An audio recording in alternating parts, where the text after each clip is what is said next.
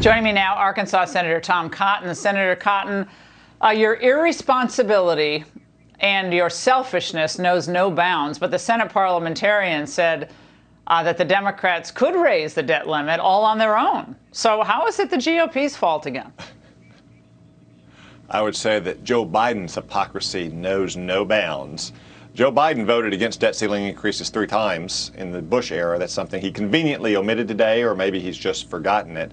But the Democrats have spent, or want to spend, $7 trillion on a party line basis to enact their socialist agenda. And they want us to give them the votes to borrow that money. No, that's not going to happen. Republicans are not going to give Democrats $7 trillion to enact their socialist agenda. And I don't know what they're waiting on, Laura. We've been clear about this for months. Mitch McConnell has said for months, you have the votes, you're trying to ram through this socialist agenda on a party line basis, raise the debt ceiling on a party line basis. Now, Democrats for years have called Mitch McConnell the Grim Reaper of the Senate. They shouldn't be surprised when the Grim Reaper of the Senate kills their terrible ideas.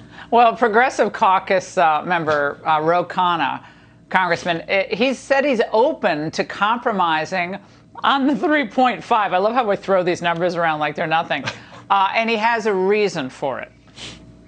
The president said something that really struck me. He said when the New Deal started, it wasn't the New Deal that we study in the history books. It started with some small programs and then it grew. And I think that that is compelling. If we can get a number of these programs funded, we establish the base for which they can grow in the future.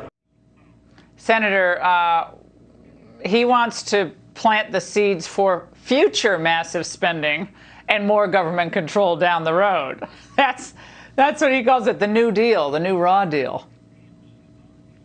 Yeah, Laura, and you can see this already happen this year. You know, they passed some new welfare programs in their spending bill in March, 1 year long, and now they want to use this bill to extend them. That's why whatever they say it's going to cost, $3.5 trillion, $1.5 trillion, $2 trillion, the true cost is trillions of dollars of more money that we don't have. They don't want to be responsible, though, for borrowing that money. That's why they're demanding that Republicans provide them the votes. We are not going to do that. If Joe Biden's out there all day long saying his plan doesn't cost any money, it literally costs nothing, why do they need to borrow this money in the first place? It's just another example of Joe Biden misleading the American people.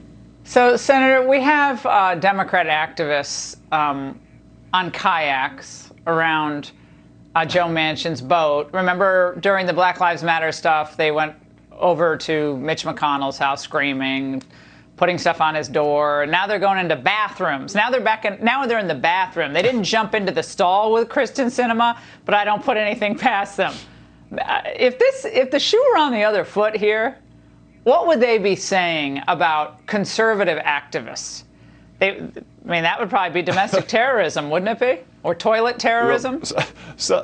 Yeah, something along those lines, Laura. But look, I mean, I don't agree with Kirsten Sinema and Joe Manchin and wanting to spend another $1 trillion or $2 trillion or whatever they may end up settling on. So it's not like they're conservatives on this question, but I don't think anyone should be protested in and out of what is essentially Joe Manchin's home in Washington. I mean, he lives on that boat. It's like going to Mitch McConnell's home as well. And certainly you shouldn't have people following someone into the bathroom and filming them in the bathroom. And I was very disappointed to see Joe Biden kind of laugh it off today because he has the luxury of Secret Service security. It's something that's highly inappropriate, and every Democrat should condemn it, and they should tell their radical left to knock it off. And this is not the way that we should be conducting political debate in this country. Well, Senator, there's also a shocking new report on COVID's origins. Apparently, the Chinese, it was reported tonight, ordered a massive amount of PCR tests earlier in 2019, months and months before the first COVID case was reported. About 10.5 million spent on PCR tests in Hubei during 2019, nearly double the 2018 total, an upswing starting in May of 2019. The report alleges the unusual uptick likely signals awareness of a new disease spreading in around Wuhan, or they knew there could be an accident in that lab if they were indeed researching a possible future coronavirus vaccine. Thoughts on this?